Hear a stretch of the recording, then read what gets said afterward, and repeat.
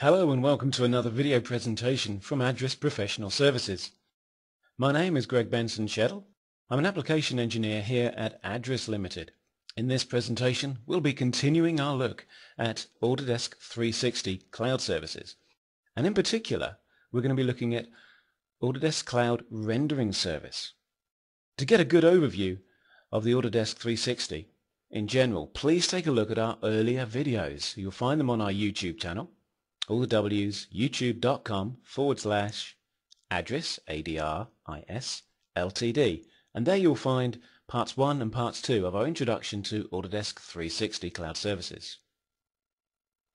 Autodesk 360 Rendering Service has been especially designed for AutoCAD and for Revit, and there are plugins available so that you can render directly out of AutoCAD 2012 and Revit 2012 to your Autodesk 360 Cloud account. However, it works best with Revit 2013. No plugins required.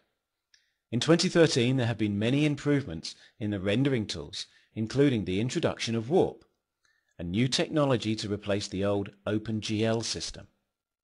With Warp, Revit can render with advanced visualization techniques such as ambient occlusion, surface transparency, improved anti-aliasing, ray tracing, exposure control, and the RPC content can actually display what they look like rather than the cardboard cutout representations that we're used to seeing. Naturally, Autodesk 360 is available from your desktop as well as your mobile devices. Okay, so let's see how it works. Autodesk 360 Rendering Service has been designed to allow you to create photorealistic visualizations in the cloud, releasing your hardware so you can carry on working with your design work, or switch your PC off and go for a well-earned cup of coffee. Cloud Rendering Service is available to all Autodesk subscription users. Okay, for now we'll start looking at the website and then we'll look at rendering directly out of Revit a bit later. So coming to the 360.autodesk.com site, you can sign in the usual way, and on the right hand side we have the benefits panel. One of those benefits, of course, is the Autodesk 360 Rendering Service, which we're looking at today. Click on the link. This will then launch a new page where it's going to invite you to join the 360 service. I'd like to point out a little area here which is trial available for rendering. Basically 75 cloud units are available free of charge. As a subscriber you also get 100 cloud units as well. So what can you actually do with these cloud units? 5 cloud units can equate to 1 visual render.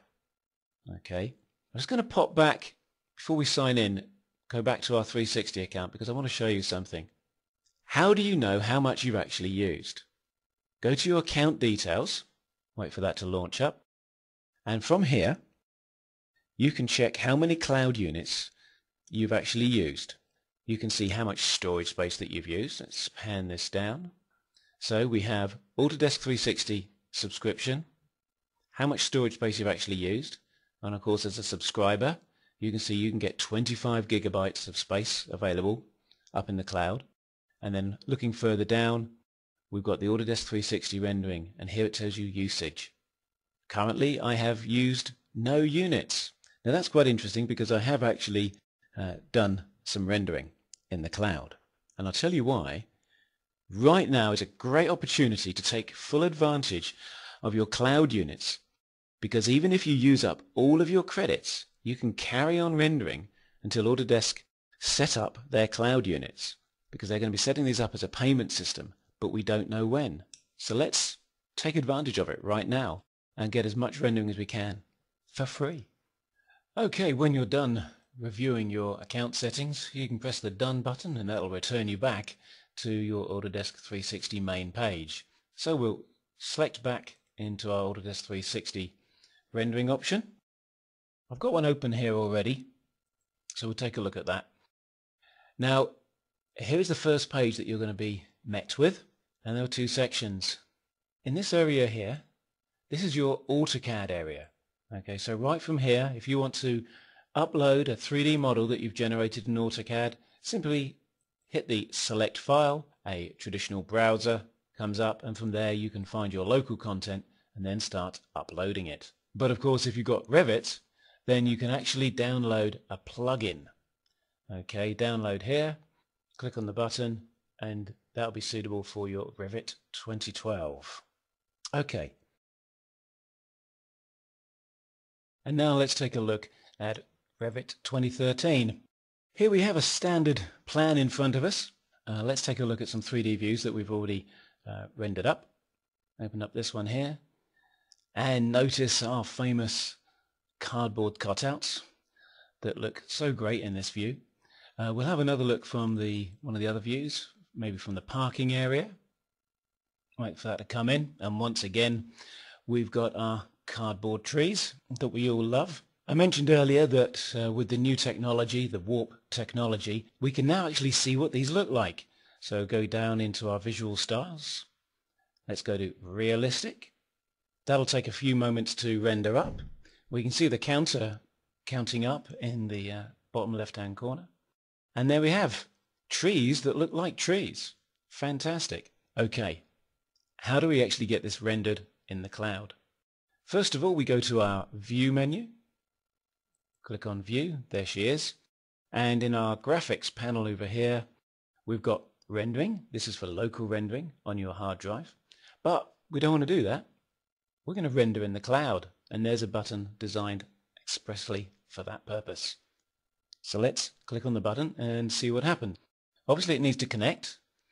It's signing in, so I need to sign in here. Once again, I try to remember my ever so difficult password. And sign in. Here we go. We've got a 3-step process that's presented in front of us. Step 1, to begin rendering your cloud. On the next screen, select the 3D views to start rendering. Step 2, the service will notify us when our images are ready. And step 3, we go to the render gallery on our Autodesk 360 site to actually see it. Okay, a little description there, always helping you. That's the Autodesk way. Hit the continue button. And here we go. Render in the cloud. That's what we're going to do today. 3D view from the parking area. Yes, that's what I want. But you'll notice that it recognizes all the other views that I have available, and you can tick whichever ones you need in your project. We'll stick with just the one for the moment. You can then decide on the output type. Drop down here.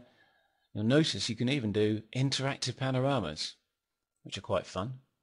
Render quality, draft, standard, high and best. For the moment we'll keep the standard. Exposure, native or advanced. I'll keep that at the standard setting there. And once again, what size is your output? Now keep in mind that the larger your output size, and these measurements are in pixels, the larger this is, the longer it will take. So if you're doing just a first proof off, just do a small one before you actually do that poster size print for the exhibition that you've got coming up. And once again, you may want to consider the file format to think about as well. PNG, lossless, or JPEG, or TIFF. PNG I'm quite happy with. And remember the little tick box we have down here, notify me by email when complete. Okay, if you're happy with all of your settings, all you need to then do is hit the Start Rendering button. When we click on that, it starts gathering the information from your project.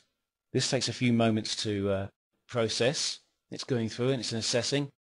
And because it does need to gather all of the data, if you've got anything missing, or if there's something not quite right in your model that perhaps you've overlooked in the haste to get this out before 5 o'clock, the following render appearance images are missing. So here it tells me that I need to go off and find a couple of maps that are missing. So that's great news. You won't waste any of your cloud units rendering something that's not going to come out quite right.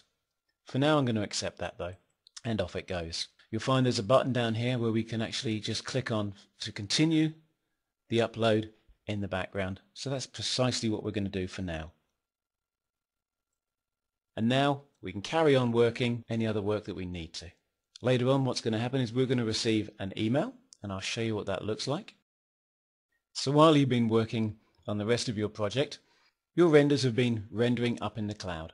and then after a short while an email will arrive, and this confirms that your images are now ready for you to review, and we can take a look at this simply by clicking on the links. In addition to being able to review your renders via the email, you can also do this directly out of your Revit 2013. Once again, we look on the View tab, and there we have the Render in the Cloud button, and next to that, conveniently positioned, is Render Gallery. You can click on the Render Gallery, and this will launch your Autodesk 360 rendering, and there we have it. Your Render Gallery in your 360 rendering account, and there's a little thumbnail of what you've got. It confirms just by hovering over it what the name of it was, when it was rendered, the size of it, and we've got a drop down, and from the drop down you can decide further actions to take. Re-render, render as a panorama, show as a preview image, or you can download it from here.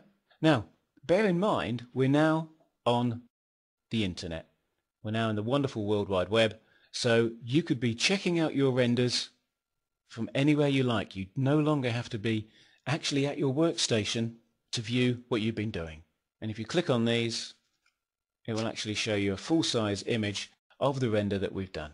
Okay, even this is a smaller version, but you can download the whole thing. Some additional actions that we see here: download all, delete all, re-render all. And you can also search other renderers that you may have done in the past as well. And you've got version control, and also what other views are available. And that's Autodesk 360 rendering. It really is as simple to use as just a few clicks directly out of the product you're already using. Revit 2012 and Revit 2013. So sign up right now and claim your 75 cloud units and start rendering today in the cloud. Open up your favorite browser and type in 360.autodesk.com. Thank you for your time today. I hope you found it useful. And for more videos, please take a look at our YouTube channel, youtube.com/address.ltd. Once again, thank you, and goodbye for now.